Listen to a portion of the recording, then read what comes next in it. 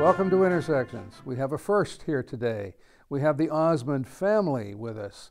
We have Bert, Karen, Claire, and Jane, and we're going to spend a little bit of time getting to know them better and to see how faith intersects with their living every day. So welcome to Intersections. Thank you. It's nice to be here. So let's start with Bert and Karen and get you thinking about where you were raised as a child and whether or not church was a part of your childhood experience, and if so, what kind of activities were you involved in a church setting? So let's start with Bert. I was born and raised in St. John's. Started coming to the Citadel as a very young boy. Played in junior band and Cubs at the old Citadel. And I came a lot with my grandparents. Okay. Yep. Fine. So those were the activities for you. That's wonderful stuff. That's where it starts. So Karen, your faith tradition is not local to St. John's Citadel. You were born somewhere else in this province, and your faith tradition was in the Roman Catholic Church, I believe. Would you share a little bit about that with us? Sure. I was actually born in St. John's. Oh, were you? Yes, and grew up in town in St. John's for several years. I was christened Roman Catholic, and church was very, very important to us.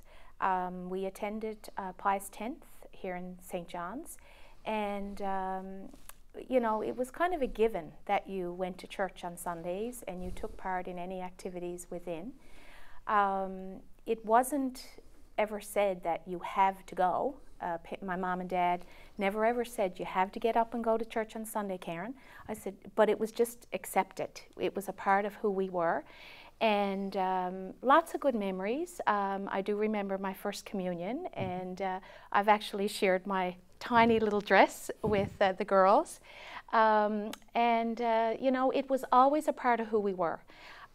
Later on in life, we moved to Bay de Verde, where my dad was teaching, and he became very involved in the choir, and so did myself and my sister.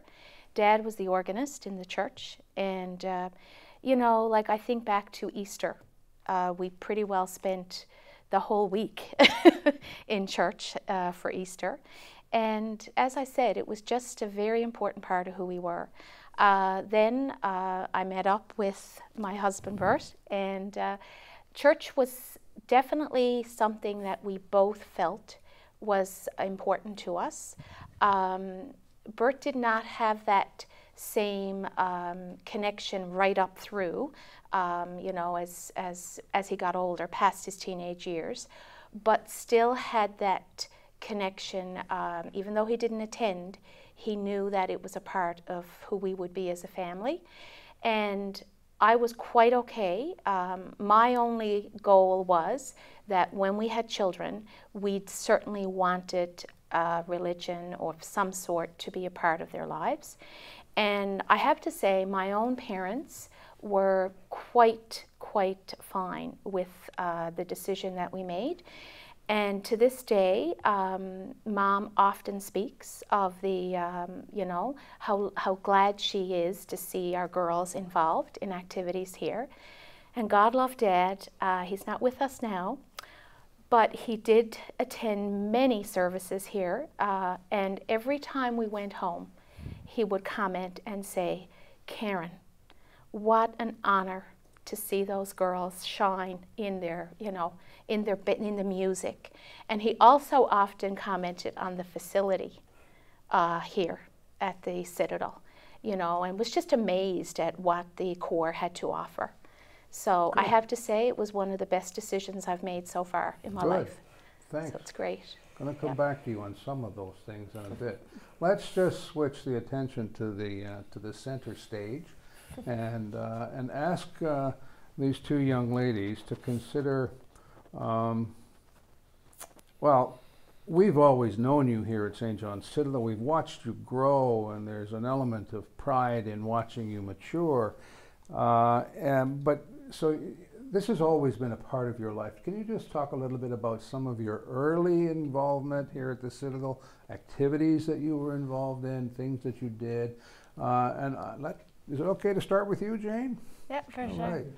right. So I've been coming to the Citadel since I was young, like since I can remember. And I remember coming out every Sunday morning to the services and seeing all my friends as junior soldiers. And it was so nice to be able to come and all be together and be learning about new Bible verses and making crafts and just the whole way of everyone together. And then every Thursday night we would come out and we would have band practice and we would have sing company, and it was always a great time then. We'd be able to share together in music and help each other learn about music, and it was so nice. Good. Thank you so much for that. And Claire, you? Well, mine is pretty similar to Jane. I learned how to play brass instrument here at the Citadel. I started in singing company when I was in kindergarten, so I was about 5. I also started singing solos here at the church from a very young age, so a lot of it has been very musical. But aside from that, I attended Sunday school, and then I went up through. I did junior soldiers, so it's kind of been a diverse experience, but I'm really grateful for everything.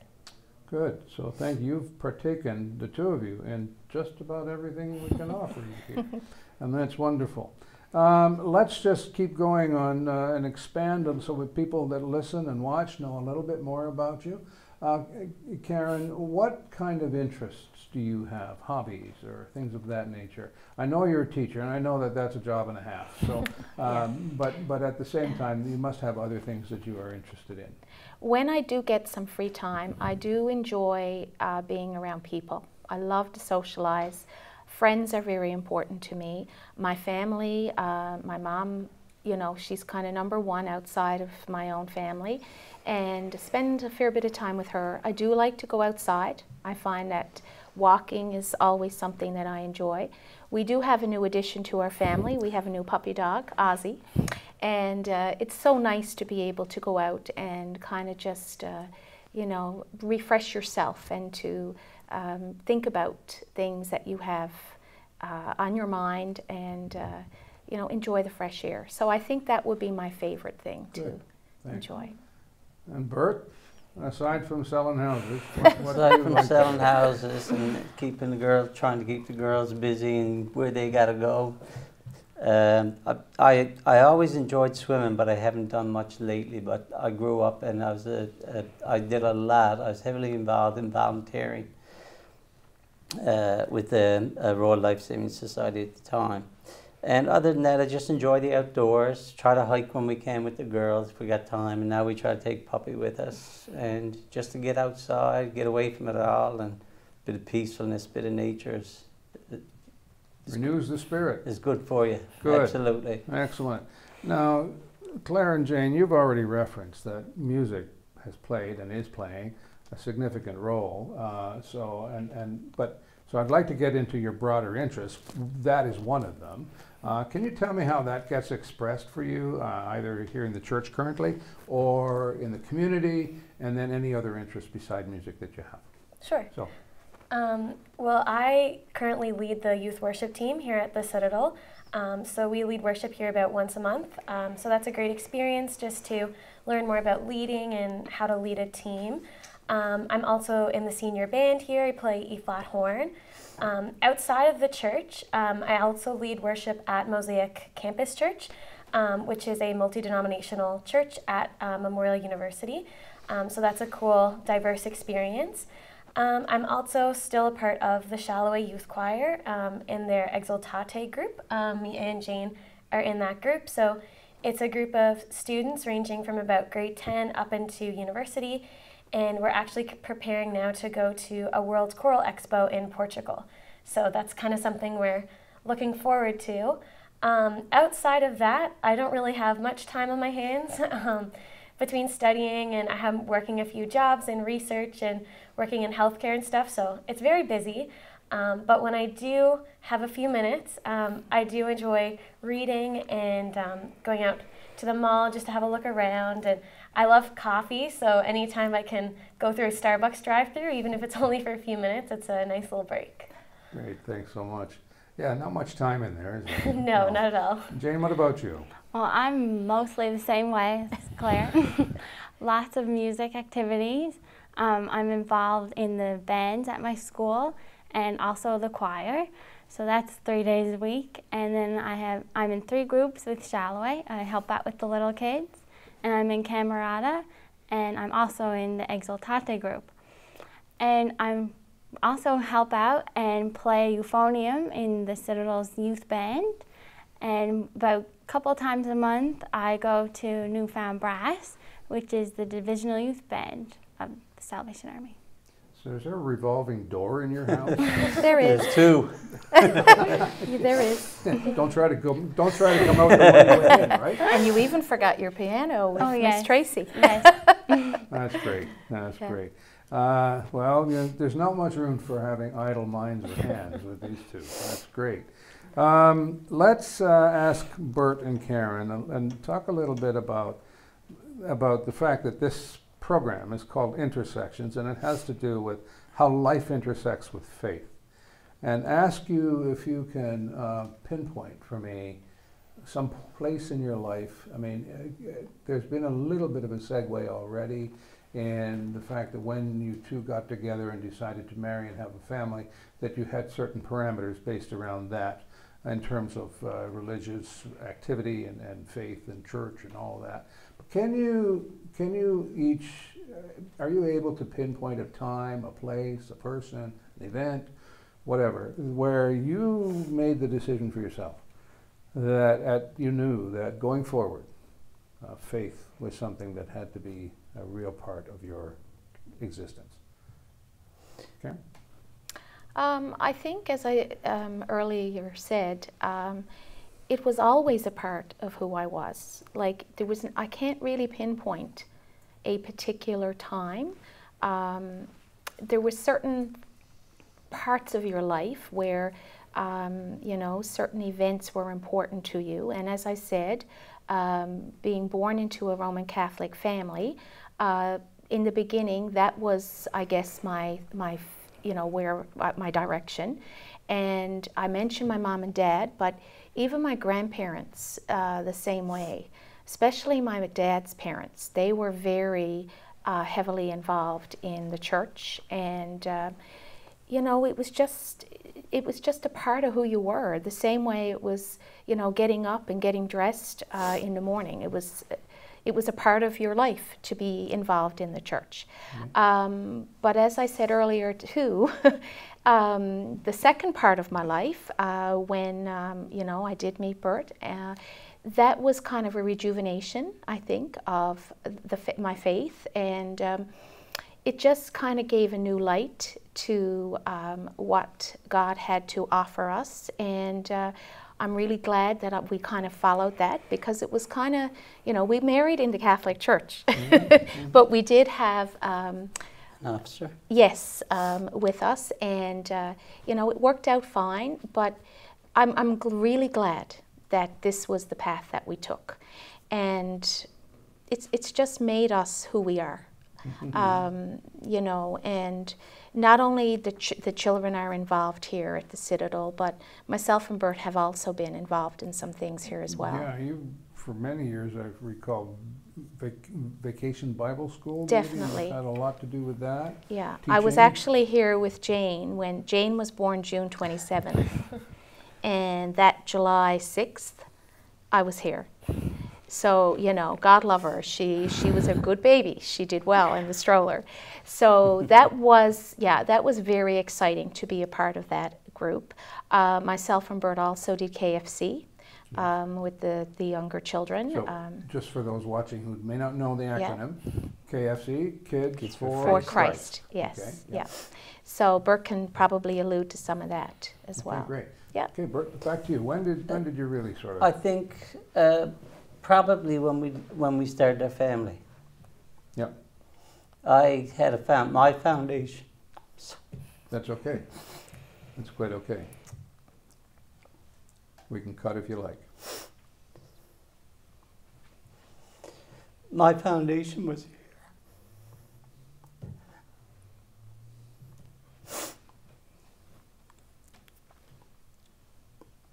And we just wanted to make sure the children Yes. had that foundation. Yes. Absolutely. I can empathize with what you're going through at this moment. Happened to me on Good Friday, I think. I was singing, and all of a sudden I was overcome with that emotion, and that's a spiritual moment, I think. When yeah. So, very good. Well, Yes. I had been away for a long time. Yeah. And Came back. Good. best thing we did. Yeah. Good. Somebody in an earlier interview today talked about God's pursuit of us and His way of not letting us go and bringing us back. And I think that's what you're articulating here. So that's very, very important. And thank you for that authenticity. That's really quite something. Claire and Jane. So when you were at that stage of life when you got dressed in the morning, well, somebody else dressed you and brought you here and held your hand and came in and said, this is the Sunday school room and this is where you go and this is what you do, and now you're going to be involved in this activity and that activity, and you've told us what those activities are. And that was then. And this is now. That childlike faith that you learn, we all learn as a toddler, if we are around the influences of faith, as have been described here, you've had the benefit of that.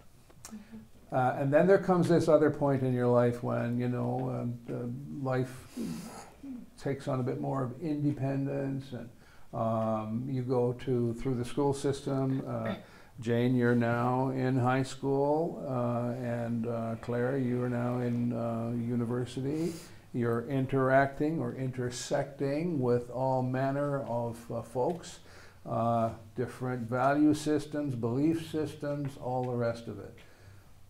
There comes a place, I guess, where you're sorting it all out in your mind, and you say, yeah, well, that's good, or that's good, or that's good. So where's faith play a role in all of that for you at this juncture of your lives? Sure, I'll start. I'm at university now, and a lot of my education was actually online because of COVID. So I'm really only interacting with my fellow students and professors and stuff this year. So it's I've really noticed it this year. But I guess a lot of people, I kind of just bring my faith across as just being kind and respectful, being there when someone's having a tough day. They know they can come to me, and just like trying to stay positive and have a smile on my face.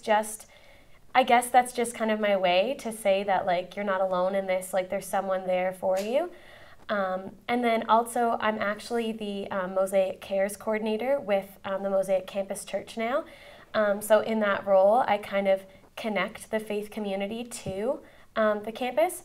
So it's kind of a brand new role for me. I've only just started in the past month, but through being on that committee, a few things we've done, we've gave people Starbucks gift cards for exam studying and just kind of wrote a few little Bible verses and quotes on them. So it's just kind of small ways for us to kind of bring our faith to the campus. So I feel like that's super important for me, and it's really great to have on campus. Good for you. Okay, Jane, take it away. So I find like my values are also very important with faith. And at school, I'm on the student council.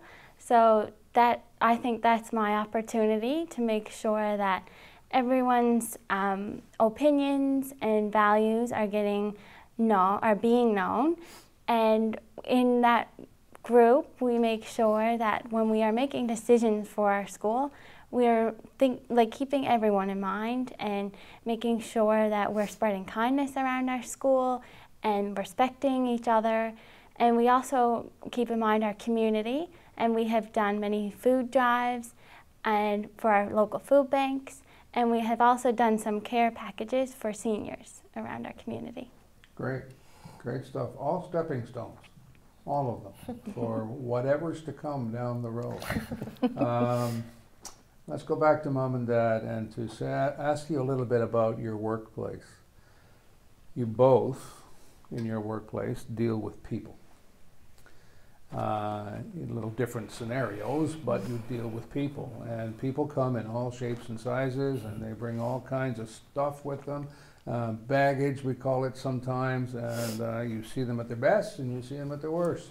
And so we already know that you have a basis of faith. You've shared that with us. How does that play out for you in those kinds of circumstances in the workplace? I think for me is mostly just honesty and integrity. And I don't know, it's just, you know, I try to be as honest as I can, whatever, if I'm looking at a house, if somebody asks me for an opinion, and that's important. Yep, absolutely it is, yeah. Karen? I think much the same. Kindness is what comes to my mind, and acceptance. As Derek said, that, you know, as a teacher, you're dealing with many types of children within your class. Some are, like, you know, with regards to intelligence, are extremely intelligent. Some have many needs, are challenged. But you have to look at each of those individually, and also their families as well. They don't all come with the same background as you or I have. But I do find that being kind to them, accepting them, patience is very important. I actually use the word faith in my class many times. And, you know, even little things like when we're lining up to go to gym, I'll say, I have faith in you guys that you are going to be able to do this today. And one little guy actually asked me one day, Miss, what do you mean by faith? And caught me off guard, you know, and I said, well, I said, it's kind of like trust, I said, and an understanding, I said, of who you are. You know, it's not easy. Every day you go in, you want to try to be as fresh as you are for, you know, for the morning session as you are in the afternoon. But, you know, you take as much time as you can to listen to them. We actually have children now who are not wanting Fridays to come, or the Christmas break, or the summer break. They love school. So I think that says a lot about who we are, you know, within our communities. So, you know, I do enjoy it. As Derek said, it is my year of retirement, but, you know, there's pluses and, you know, there's good and bad to that. So, yeah, so it's all well, good. Well, thanks for that segue. And so now it is coming. June is coming. Yes. And retirement is looming. Yes, there are some things to miss. And I will put this forward, that what you'll miss most will be the people. Definitely. And what you'll miss least are the demands. So what does retirement look like for you? Do you have anything planned? Are you just going to take it easy? What's the story? Well, that's kind of a joke in the last month or so within the household. These three seem to have it all planned for me. But to be honest, I am very much looking forward to it. I've actually stayed on teaching for 3 extra years. And my dad often said that you will know when the day is right. And I have to be honest, this is it. And I feel so comfortable about the retirement time. My plan, to be honest, is to, I'm not going to commit, to be honest, to very much. I'm going to enjoy the first little bit for myself and for these three, because they have put up with me a lot in the sense of my teaching. Teaching has been very, very important to me. And even after 33 years, I'm still taking out my books every night. And so that's going to be an adjustment, not having that responsibility. But I am definitely looking forward to being able to be, you know, helping Bert out, to be honest, with doing a lot of the things around the house and with the girls, getting them to their different activities and things like that. Yeah. And you will always be a teacher. I will. You Yeah. will always be a teacher. Mm-hmm. And so let's go down the line here and say, Jane, looking into the future, any plans? What are the plans for you? I mean, I know they can change, but what are you thinking now the future might hold for you? Well, since I've been young, I have been thinking teaching. And some days I think still that might happen, but other days I think not. But I have a love for helping little kids and some people my age, just being there for others and always letting people know that I'm there for them and just wanting to help people. Sounds good. Sounds good. I think that's a generational thing, isn't it? Because your family, your father was a teacher, right? So, you know, you never know. You never know. You'll make your own mark, I'm sure.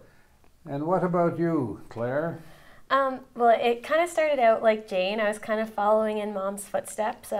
I remember when I was younger playing teacher in her classroom and stuff. Once I got to high school, I was exposed to more science courses. Pretty much the first day I took a biology course, I fell in love with it. So that's kind of when my mind went to science. Right now I'm thinking medicine or something in the medical field. So I haven't completely strayed away from the ideas of teaching. I mean, in medicine you're still caring for others. There's still the aspect of teamwork and stuff, but we'll see. I'm going into my 4th year now, so there's a lot of decisions coming up and applications, but who knows where I'll be this time next year. Fair enough. And Bert, you're still going to be out there? I'm really enjoying what I'm doing. I was in a Wonderful. job that I was very unhappy in. And I took a year off and started real estate, wrote my license. Yep. And I'm really enjoying this, I gotta say. Well, what they So say, who knows? you know what they say. It's in his hands. Absolutely. I mean, that's a good point. But they say, you know, that if you find something you really love to do, it's not working, right? So, Absolutely. so that's where you are. That's exactly And where I am. to all of you, I think you just hit the nail on the head, regardless of what, retirement, future plans, changing plans, stay at work.